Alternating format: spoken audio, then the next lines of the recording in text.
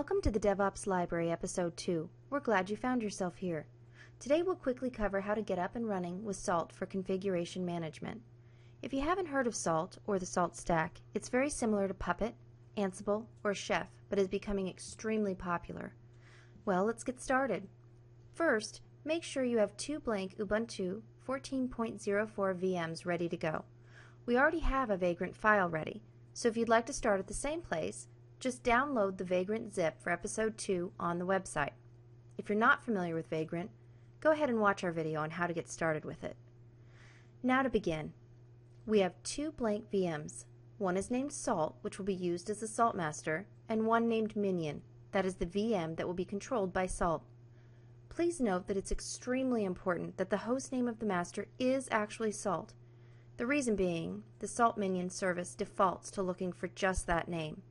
You can change this, but I warn you, it's much easier if you just name your Salt server Salt, trust me. Now we need to make sure that we have the latest Salt repository added to both the Salt Master and Salt Minion. Run add apt repository ppa:/saltstack/salt on both VMs and hit enter to finish adding the key. Next run an apt get update on both VMs.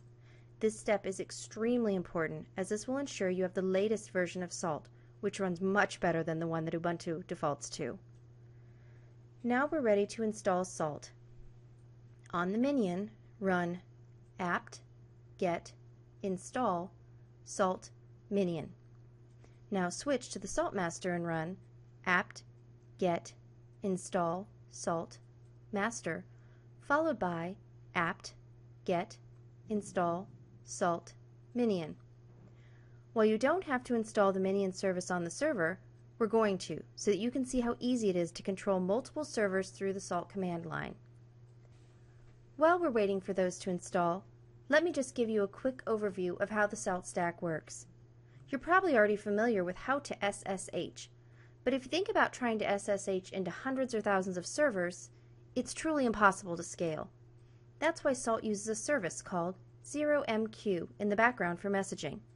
If you're not familiar with an AMPQ broker like 0MQ or RabbitMQ, they're extremely fast messaging bus that allows you to scale very easily.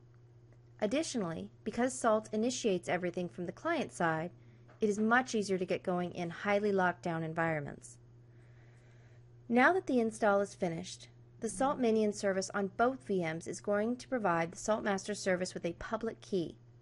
Run salt key L to see a list of keys. Here you can see that the two keys are waiting for us to accept them. To do so, run salt key A and hit yes. Now, if you run salt key L, you can see both keys listed under accepted. Now we can finally see how to control as many servers as you want using Salt.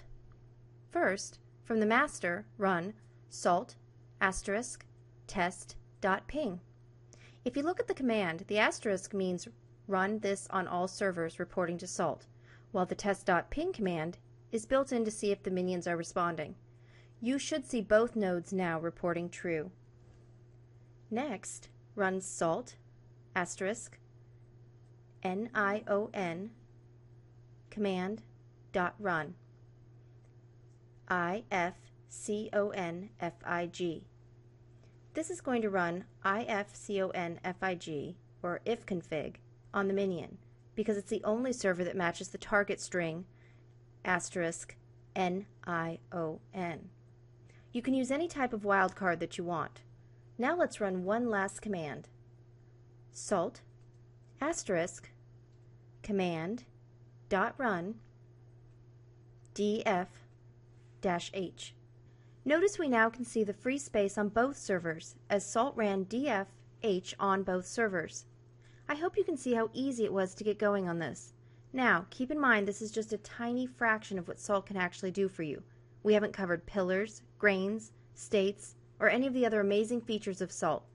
But we hope that's enough to get you started and motivated to learn even more. Thanks so much for watching, and we'll see you again. Bye-bye.